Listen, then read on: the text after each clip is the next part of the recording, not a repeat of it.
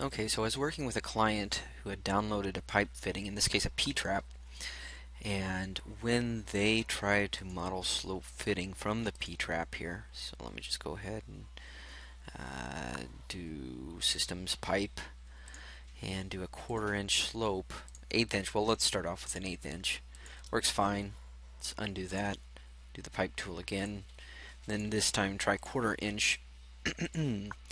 It'll go ahead and tell me, hey, there's no auto route solution found, and it basically breaks the connection. So, and the problem, of course, is that the 1/4 inch is required by code.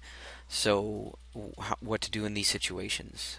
It's obviously the fittings problem. It's got nothing to do with the project settings. I'm going to click on the family here, and in the family, if we go to the connector element, I'm going to select this, and the connector element is currently set, the system classification is set to fitting. There's a setting that's only available to you once you change the system classification from fitting to something else. In this case, we'll do global real quick, and you need to have this toggled on. Okay, so once you toggle that on, you can even set this back to fitting.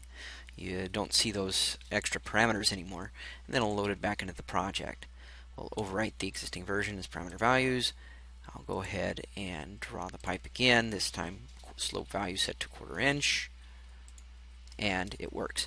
So this may be applicable to out of the box family fittings, probably not so much, but there might be one or two in there that you run into this problem.